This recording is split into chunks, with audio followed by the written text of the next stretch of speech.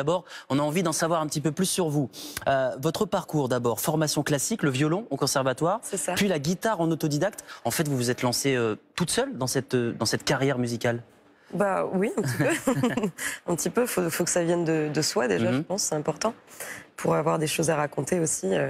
Mais oui, j'ai toujours une passion pour la musique et d'en faire mon métier, c'était le rêve un peu inespéré de ma vie. À quel moment vraiment il y a eu ce déclic de vous dire c'est ça que je veux faire?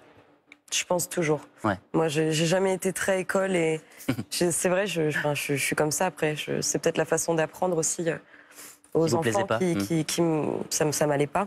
Et je me suis toujours reconnue dans la musique, voilà. Donc ça fait partie intégrante de ma vie, c'est quelque chose de très important. Alors avant de connaître le succès, vous avez joué dans des petits bars et même dans le métro. Quel souvenir vous gardez de cette période? C'était une super expérience. Il n'y a rien de plus difficile qu'arrêter un Parisien qui est pressé. donc non, c'est beau. J'en garde des belles rencontres, des beaux souvenirs. Après, c'est pas toujours évident. C'est un métier qui est dur, surtout dans les couloirs du métro. Il y a du bruit, il fait froid. C'est pas forcément le meilleur endroit, mais justement, c'est ça qui peut rendre un moment magique aussi. C'est de pouvoir partager avec les autres un petit moment de leur journée et un sourire, un regard. Voilà, moi ça me touche. C'était vraiment un choix de ma part de faire ça et dans la rue aussi. J'aime bien les choses. Pour moi, c'est plus profond que les gens choisissent d'être là en fait et de s'arrêter. Alors, on va découvrir votre timbre de voix si particulier dans quelques instants. Cette voix, elle est innée. Vous l'avez travaillée, vous l'avez modelée. Comment ça se passe au quotidien pour travailler cette voix? Je pense que c'est beaucoup de travail. C'est vrai que je vais pas le cacher. Je ne sais pas si je crois vraiment au talent. On parle de talent, mais je pense que c'est surtout du travail et de la volonté. Moi, c'est toujours ce que j'ai voulu faire. Et j'aime les chanteuses à grande voix. Je pense pas que j'avais une grande voix et j'ai essayé de la développer pour en arriver là où j'en suis aujourd'hui. Alors, vous avez déjà joué dans de nombreuses salles parisiennes et puis vous avez décroché le premier rôle dans l'opéra rock écrit par Zazie. C'est une rencontre qui a beaucoup compté pour vous, j'imagine? Zazie? Ouais. Oui, moi j'étais fan petite, j'écoutais sa musique, forcément ça m'a inspirée, c'est sûr. Donc ouais, c'était une belle expérience. The Voice, le rouge et le noir, très belle expérience. Et ça recommence, du coup c'est ça qui est top. Alors on va vous écouter. Haylen, vous allez nous interpréter Good Things. Ça tombe bien, on vous souhaite plein de bonnes choses pour la suite. C'est gentil, vous aussi Julien, merci beaucoup.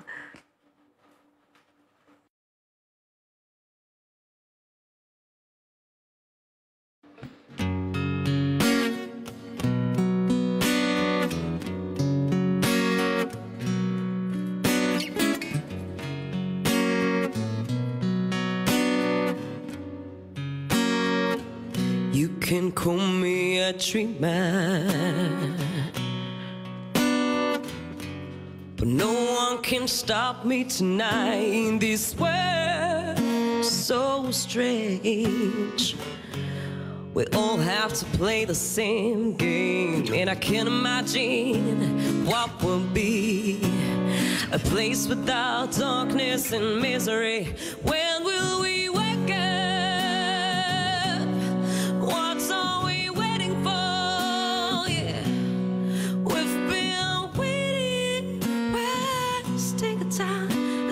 Change, I'll stand in mind. We can make good things for everyone. Good things for everyone. Good things for everyone. Good things for everyone. Good things for everyone. Good, good, good, good, good.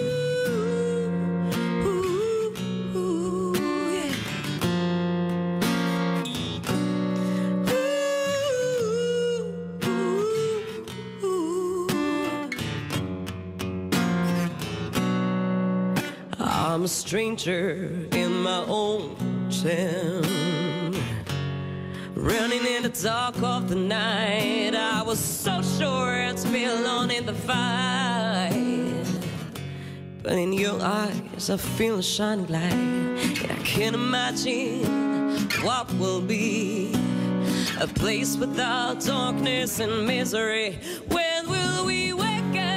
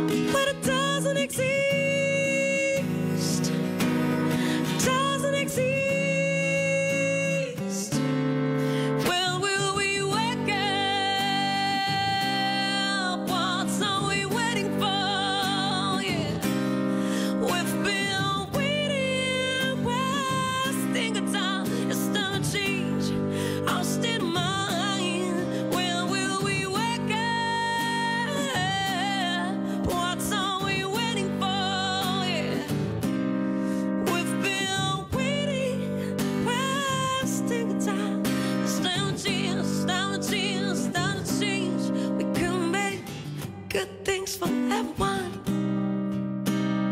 Good things for everyone. Good things for everyone. Good things for everyone. Good things for everyone. Good, good, good, good, good.